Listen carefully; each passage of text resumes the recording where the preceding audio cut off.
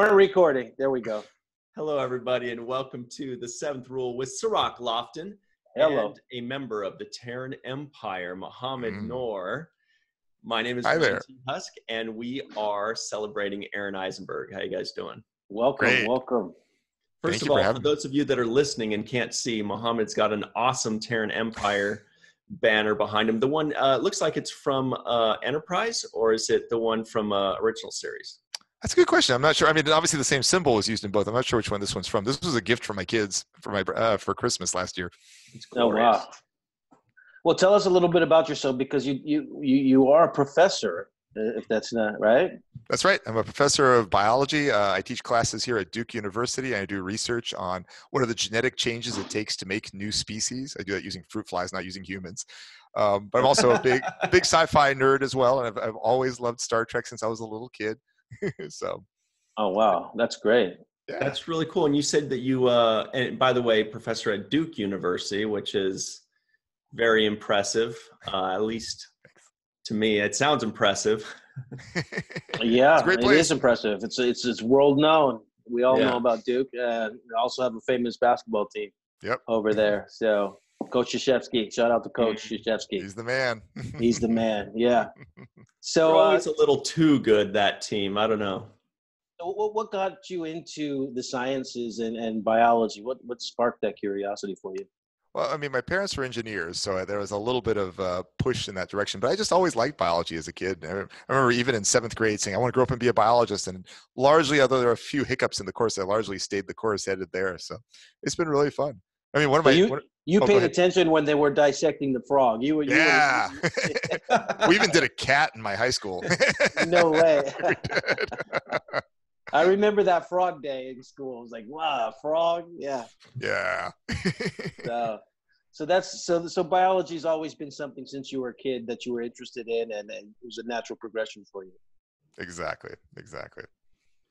And now you said you actually go and do talks. Tell us about the talks that you do, and you're going to be doing one at the Star Trek cruise in March, right? That's right. So I do talks on biology behind popular science fiction, TV, and movies, sometimes with other people like my colleague Eric Spana, who's a professor here at Duke University, or astrophysicist Aaron McDonald, who's also spoken at Star Trek Las Vegas and is also speaking on the cruise, as you mentioned.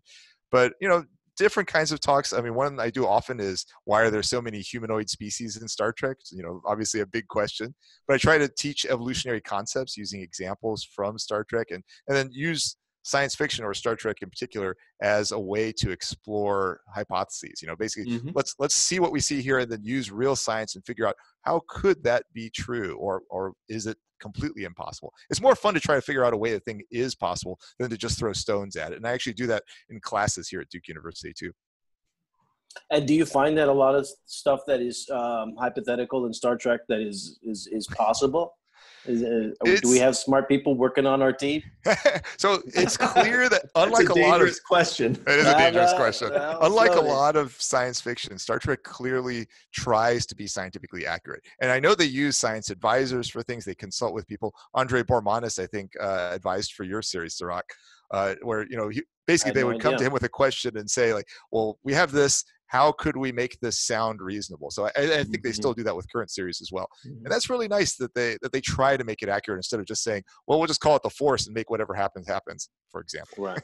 So, you heard it here first. Mohamed Noor, a professor at Duke University, says time crystals are totally legit.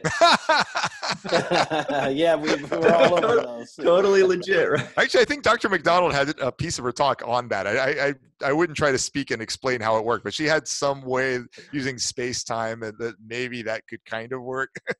I focus on the biology. Physics, that's outside my specialty. Okay. That's a good point that you made, that like they don't necessarily say, hey, what can we do that sounds real? They say, here's something we want to do. How can we make that sound feasible? Exactly. And that's a good way to approach it. And you're right about the Force. Come on, that's why they call it science fantasy, not science fiction. Those guys. Absolutely. So you're reverse engineering from the destination from where we are currently today in our technology and capabilities. Exactly. That's a great way of putting it. I'm going to use that quote from now on. Thank you. Hey, thank you. If I could help anyway. Well, so Did you start watching with the original series, or did you start? Okay, you did. I did. It was reruns. I wasn't born when the original series aired, but I was definitely started watching when the original series was in reruns in the 70s. So, and, this was like when I was a little kid. I remember seeing the first episode on a family trip someplace and thinking, what is this? I want to see more of this. I remember going to the original movie and not being that excited, but getting a lot more excited with Wrath of Khan. And that I remember in high school being so excited about Next Generation coming back. Like, wow, there's going to be more Star Trek. And then, wow, that led to this universe of Star Trek after that. So that was fantastic. So when you're watching a show, are you looking at it and just observing it from a casual observer and saying, okay, great story, this is great? Or are you looking at it saying, well, let's see about the possibility of this species and the evolution of it? What is the lens you're looking at it from? That's a great question. I mean, obviously it's fiction as I'm watching it, and I'm watching for entertainment. So I'm not looking to try to nitpick, though when something's really blatant, I'll say like the CW shows, man, my son even jokes about them. They don't even try, like Flash and Arrow. They say stuff like, what? What is happening here? Right. But if there's no science behind what they're saying. Right. Right. But no, I mean, as long as there's some vague attempt, oh, that couldn't happen. That's okay. I'm okay with that. I'm open to a good story because again, it's not a class. I mean, it's entertainment, so it's all good. Storytelling is the key. Yeah, you're right. It is. I met you in Las Vegas, and actually, Aaron introduced us. That's right. Tell us about your relationship with Aaron and kind of conversations you might have had with him. Sure. So I met Aaron. Well, actually, I met Aaron the very first time in Star Trek Las Vegas in 2016. Now, he probably wouldn't remember that because I didn't really have an interaction with him. It was just a quick photo op. But at the time, I was dressed as what's the name of the guy who had the tribbles in the original series episode? Harry Mudd? No, not Harry Mudd. The guy before. Yeah, okay, I got you. I can't remember his name right off the bat, but I was dressed as him, and I had some tribbles. And with that one, Max and Aaron were in costume as Ferengi.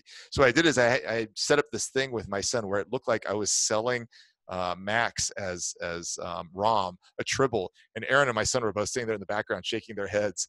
Do you have a copy of that picture, Ryan? Can you share that?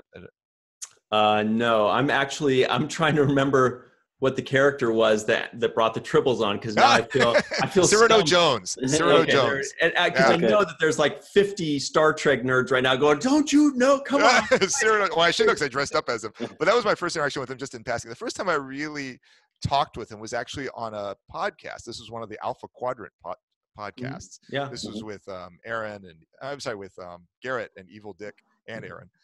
And we were talking about a Discovery episode. I remember we had a great chat even before the podcast started. We had a great time during the podcast. I think the recording was like 2.5 hours. It was some really long time of just chatting. I was like, wow, this guy is hilarious. I remember one of the funniest things he said, we actually were talking about the mirror universe because this was referring to one of the Discovery episodes where they were in the mirror universe. And he was saying, like, what would all of us look like in a mirror universe? As you guys can see, I have a bald spot in the middle. And Aaron was like, you'd have a giant mohawk. Yeah. That was hilarious. But that was my first real sort of substantive interaction with him. Shortly after that, I remember I was kind of floored because shortly after that, we had a good interaction, but I went on to Twitter and he actually had followed me. I was like, whoa. I felt very honored. Like, I'm just this random guy and here's this movie star and he's following me on Twitter. So I, of course, followed him back immediately. And we interacted a fair bit on Twitter. So that was really fun. We got to talk more at the Northeast Trek Con. This was in, I think it was late 2018, I believe it was. And, we tentatively had a plan that we were going to potentially go together up to see the Star Trek Museum, which is in Ticonderoga, New York. Sure. James Hawley's thing, yeah. Exactly. So I shot him some notes on Twitter saying, like, would you be interested in going? Because I want to go see this. He's like, actually, I would be interested in doing that, which I was like, wow, that would be fantastic. But unfortunately, the timing of his flights didn't coincide.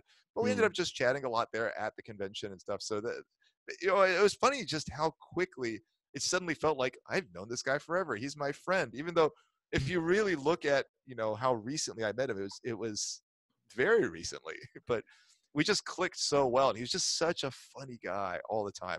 I loved also in following his social media, I really loved it, referring back to the science part. He was a big advocate for science. He was always posting stuff about the importance of understanding climate change and things like that in his post, and other sort of pro-science things. And I really respected that. And it's nice because he has a broader audience than I do. So him doing that really meant a lot to me, and I really appreciate that. But it was always just super nice. And then also at Star Trek Las Vegas, as Sirach mentioned, I stopped by his table almost any time I went by. I was like, let me go talk to Aron some more because he's just so fun. Yeah. Sirach, have we heard that story before where somebody says within 5 minutes of meeting him, we kind of felt like we had known each other forever, right? He was just that kind of guy. That's the kind of guy he was. And it was almost like, there's certain jokes that only your friends tell, play on you, people that are close to you. And those were the jokes that Aron went for right away. And and so you were like, man, he's like my buddy because he's saying the stuff that only my best friends would say to me, right? And he would poke fun, but like in this very harmless way, where you never felt like he was trying to demean you or tear you down. No, it was always playful. It was always fun. It was always a mutual laughing thing. He wasn't laughing at you. He was laughing with you. Yeah. Or trying to make you laugh. You know? And unless you weren't laughing, then oh well. Then oh well. Somebody.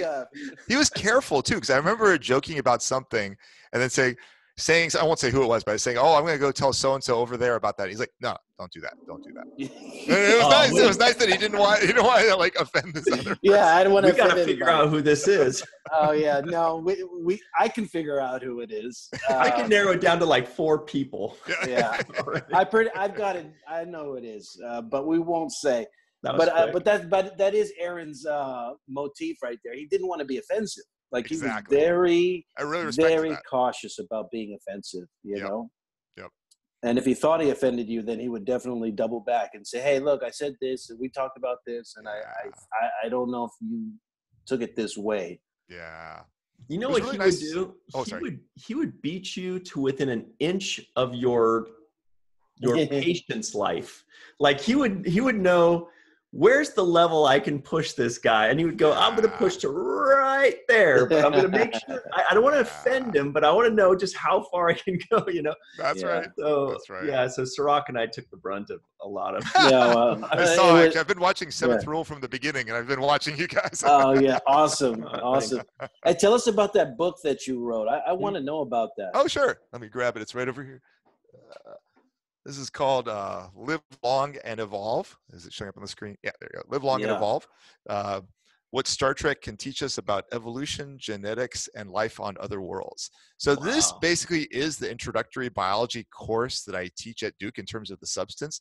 I talk about what is natural selection, what is DNA, how does it work, how do new species form, why do we have different sexes, things like that. But I just broke it down using examples from Star Trek episodes. This was so much fun to write, but it was also so scary because I had to make sure I got the science right, of course, right? But that's actually, I know the science really well, but I had to make sure that I got the Trek absolutely right. Because as you can imagine, Trekkies are sometimes a little bit picky.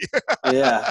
More so than scientists in some ways, right? In some ways, yeah. Scientists are pretty darn picky too. So. Yeah. But I have a question for you because you interact with a lot of students and you probably get to get more feedback than the average person. What is the reaction from your students when you bring up Star Trek to them and science? Do you get positive, negative? What's the ratio there? That's a great question. So most of them don't, most of them have heard of Star Trek, but if you ask them, what do you know about Star Trek? It's very often, at least among the undergraduates here, it's very often the reboot movies. That's what they know really well. Like a lot of them have seen the Chris Pine movies, things like that. So I taught a class last semester actually using this book. This was a freshman seminar. It was just titled Genetics, Evolution, Star Trek. And oh, wow. Yeah, literally half the people who signed up had never seen any Star Trek, but they just thought, what the heck? I'll try it out. Right. So in the class, we'd watch episodes from all the different series. Like we watched some Enterprise. We, of course, watched Deep Space Nine. We watched original series. We watched Discovery, things like that.